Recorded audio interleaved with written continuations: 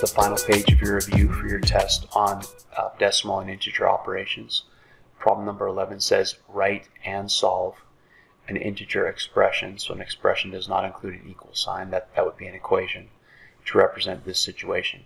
While scuba diving, Dylan dives to a depth of 60 feet, then rises 25 feet, descends 10 feet, then ascends 26 feet. What is Dylan's depth now?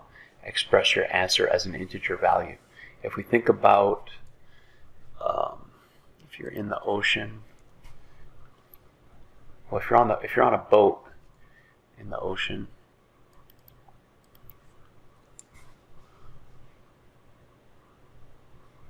it's my great picture of a sailboat, and you're standing on the boat, you might be, let's say, 5 feet above sea level.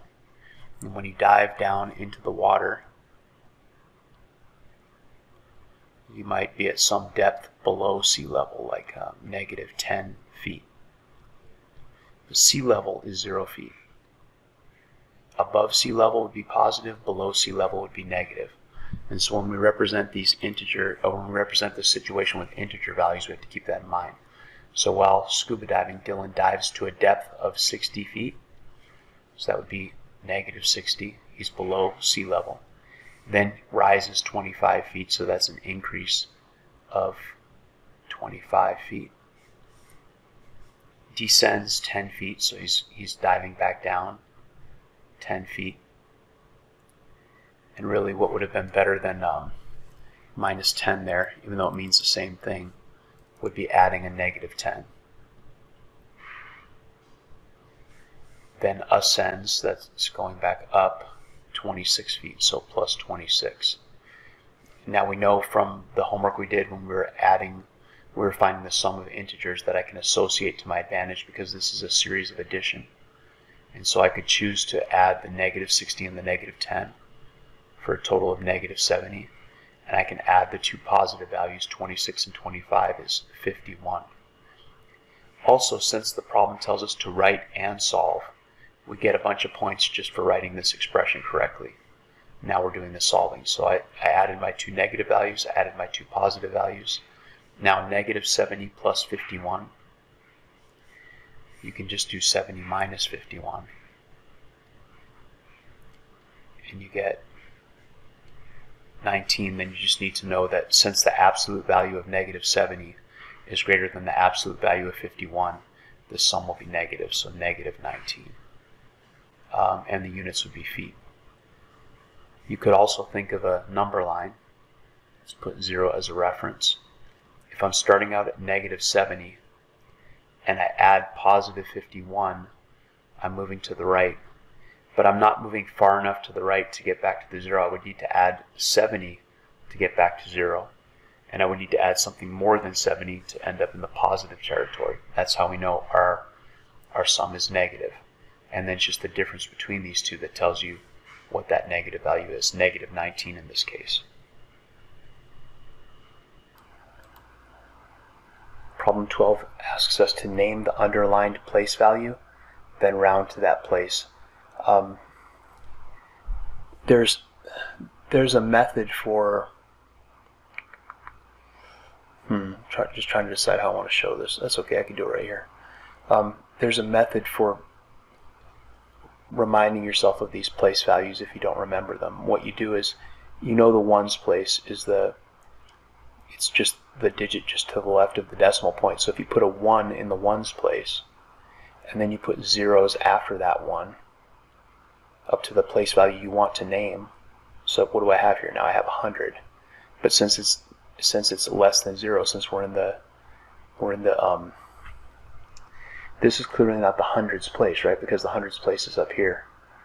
That's the tens place. The hundreds place is up here. If you're to the right of the decimal, you wouldn't call this the hundreds. You call this the hundredths. Hundredths. with a THS, hundredths. Okay, and then to round to that place value,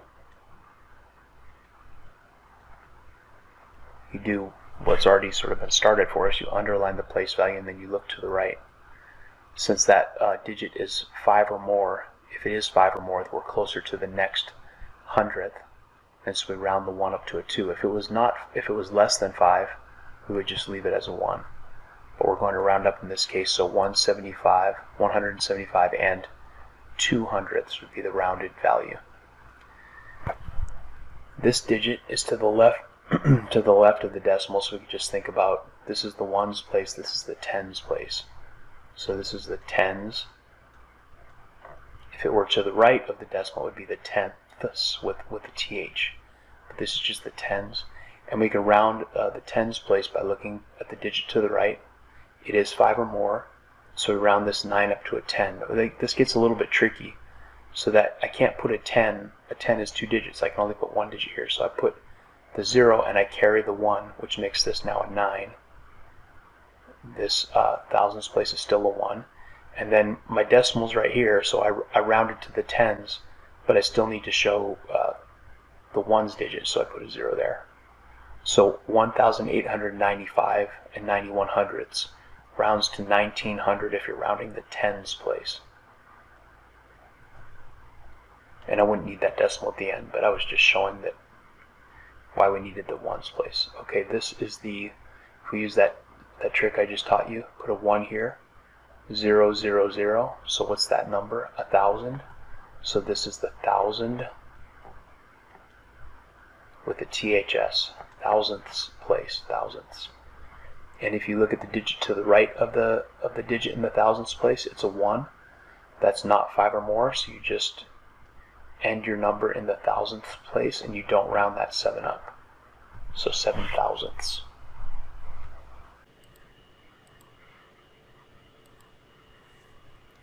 Problem number 13. Tia was doing some scrapbooking. She glued the picture with the dimensions shown below. This picture of the puppy is 19.5 centimeters by 17 3/10 centimeters. In the center of the page with dimensions shown, so this yellow page is 21 8/10 centimeters high, has a base of 27 5/100 centimeters. Find the area of the photograph, and then what is the perimeter of the yellow paper background. So this is an exercise in calculating perimeter and area of rectangles, but also in making sure you're using the correct dimensions for the problem. Area of the photograph, it's a rectangular photograph, so area is equal to base multiplied by height. Rectangle is just a special kind of parallelogram. And the base of the rectangular photograph is 19 5/10. The height of the rectangular photograph is 17 3/10. So I'm going to do that multiplication somewhere on the side. 19 5/10 multiplied by 17 3/10. When you're multiplying, you don't need to line up your decimals. You really shouldn't. I mean, they happen to line up in this case. That's just a coincidence, since we have 2 3-digit numbers and they both end in the tens place. 5 multiplied by 3 is 15, carry the 1. 9 threes is 27 and 1 is 28, carry the 2. 1 3 is 3 and 2 is 5.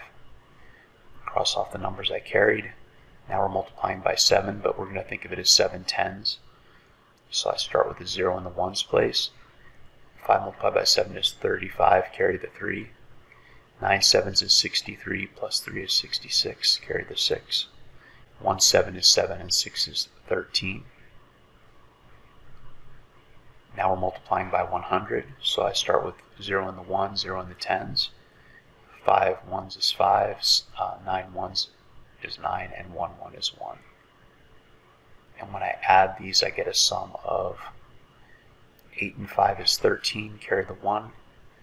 6 and 6 is 12, and 5 is 17, carry the 1. 9 and 3 is 12, and 1 is 13, carry the 1. And 1 and 1 and 1 is 3. So 3 3 7 3 5.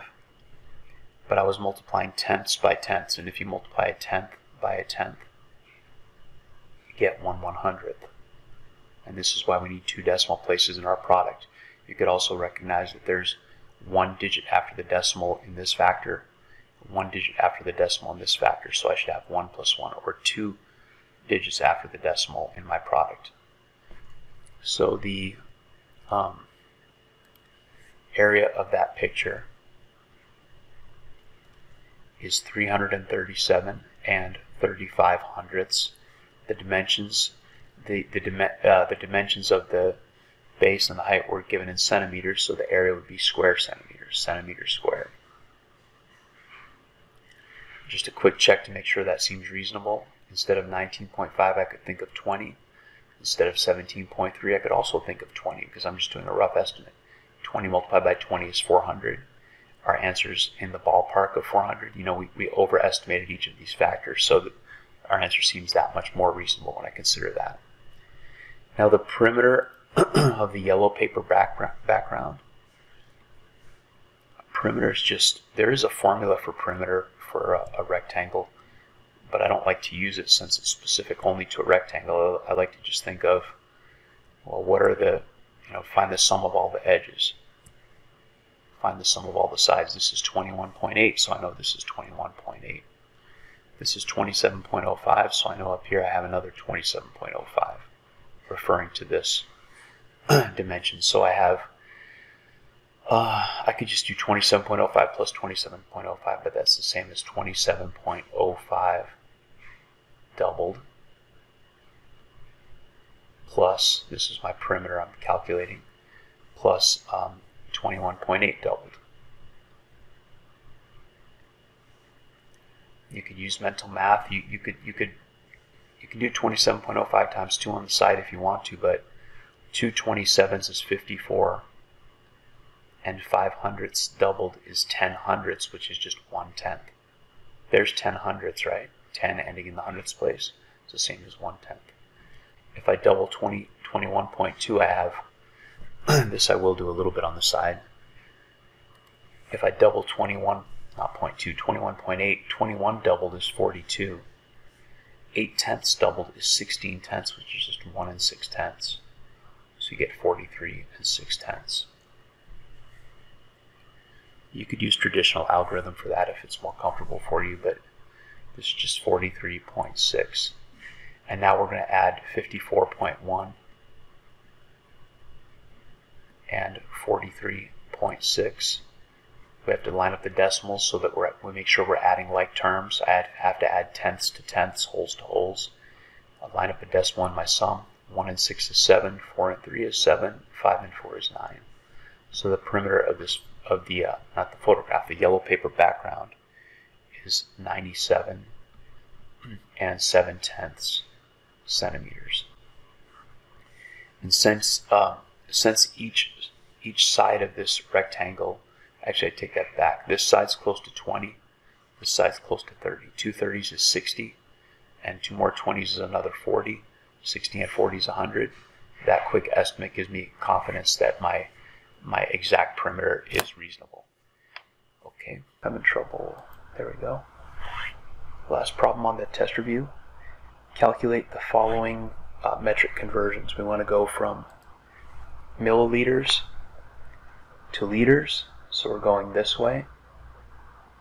I'm going to move my decimal 1, 2, 3 to the left. So 56, the decimal is not in sight, it's on the right because that's a whole number. If I move it 1, 2, 3 to the left, I need to fill in the tenths place with a 0.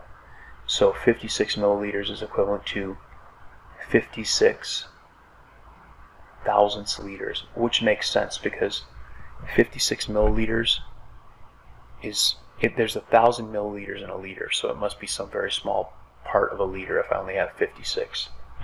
Well, it's literally 56 thousandths, right? So that's exactly what you see. I'll just use different colors so we can keep track of these separately. If I'm going from kilograms to milligrams, I'm going from kilo to milli. I'm going all the way. I'm going 1, 2, 3, 4, 5, 6. So I'm going to move the decimal 6 to the right. The decimal in 12. 1, 2, 3, 4, 5, 6. So a 12 with 6 zeros, which would be 12 million. And that also makes sense because if I'm going from 12 kilograms is very heavy. Milligram, you could barely feel it. So there are 1,000 grams in a kilogram, and then there are 1,000 milligrams in a gram. So there are 1 million milligrams per kilogram. So 12 million is a reasonable answer. For this last one, we're going from 2,500 kilometers to millimeters. And so actually we're going from kilo to milli again, so it's going to be the same 3, 4, 5, 6 to the right. But this time we're not starting with the whole number, so 0.025. And I'm going 1, 2, 3, 4, 5, 6 to the right. So it's going to be 25 with 3 zeros, 25,000 millimeters. Okay, that completes the test review. Thank you for working so hard to study for your test. I appreciate the effort, and I'll see you in the morning.